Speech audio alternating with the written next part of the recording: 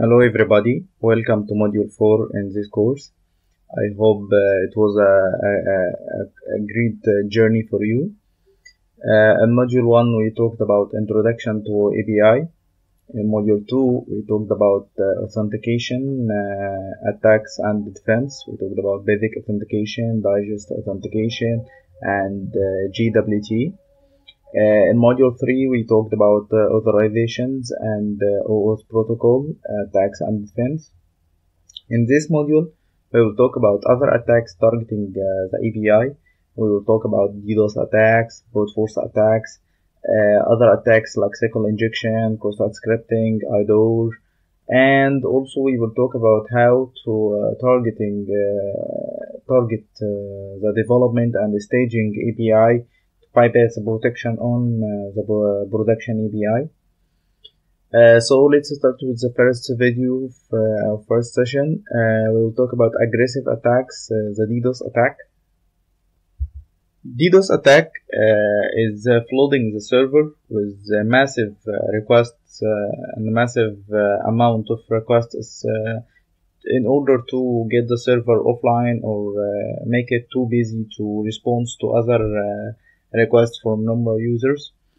The hacker makes the request through botnets of PCs or IoT devices that make this massive amount of requests to the server to make it very busy to respond to other requests or take the server offline. There is too many types of DDoS attacks targeting layers on OSI model, but the most dangerous one is the layer 7 DOS attack, which the application layer, because it's very hard to detect this type of attacks and differentiate this request from the normal requests from normal users. Attacker target in best case unauthenticated endpoint, because it's will easy to request from multiple APIs, and it will easy to tell its botnet to target this URL without any complication with authentication and without any rate limit can be done in the code.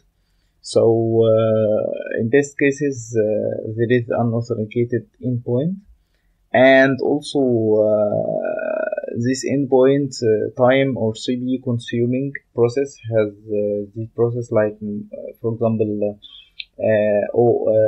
input output IO writes on the disk, like file uploads for example, or heavy database process like search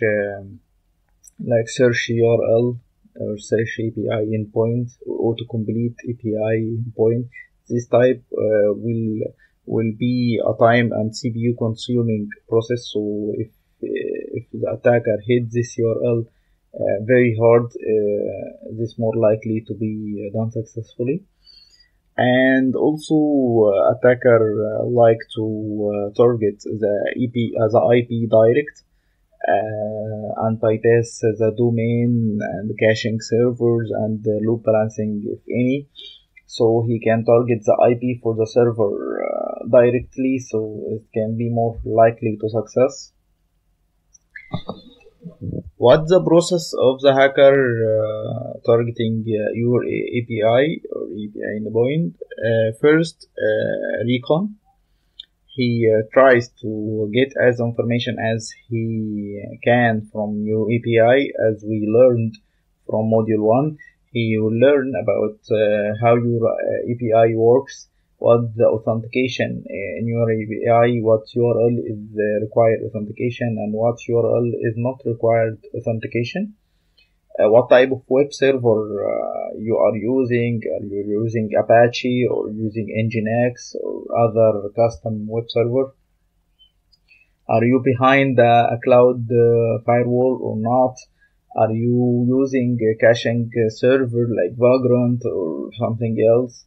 This all information he gathered, so he can find what URL he can target and what payload he can use to target you.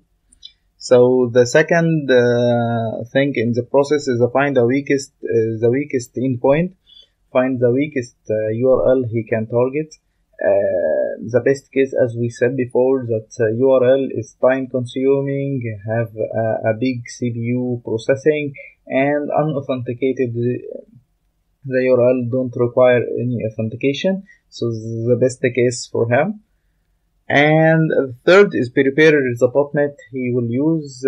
It's based on the size of the server and size of the website, so it can be a small botnet or medium botnet or huge botnet of PCs or IoT devices to participate in this attack.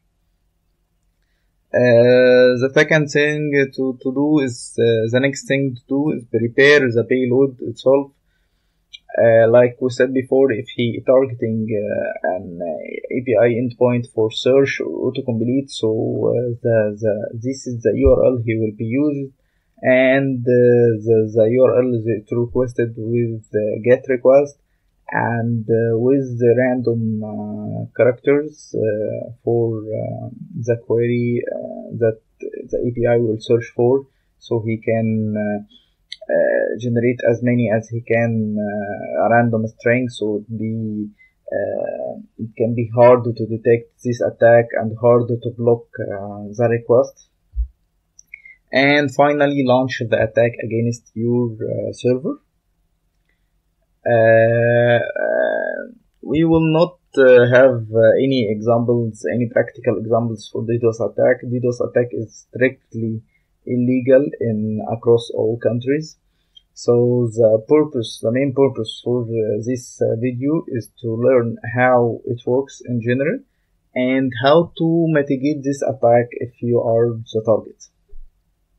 First, in mitigation, don't make any time and CPU consuming URL outside your authentication code or authentication scope. And best practice is make all your API behind authentication. It make it more controlled, so we can add rate limit policies and spike arrest policies and other mitigation for the API. If your URL exposed, you can't do this mitigation for rate limit or other things because of attacks done across 100 or 1,000 IPs. So it's very, very hard to block these IPs and apply a rate limit for the request. So make all URL inside the authentication. Second thing, limit time of requests and number of requests. This is what we talk about rate limit. You must limit the time of request and the number of requests per second per authenticated user. This will make it very strict and very powerful against DDoS attacks. Use caching when possible. It's very powerful also. Load balance every endpoint in the API. Make it load balance across servers, so it can be flexible and add or delete server as it needed. And finally, don't allow direct IP access.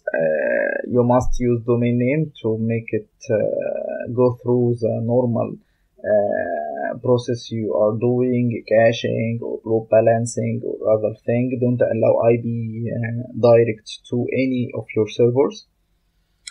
Okay, this is what we have for DDoS attack. I hope any one of you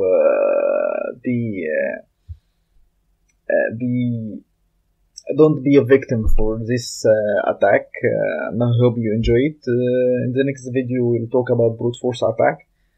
So see you next time. Thank you.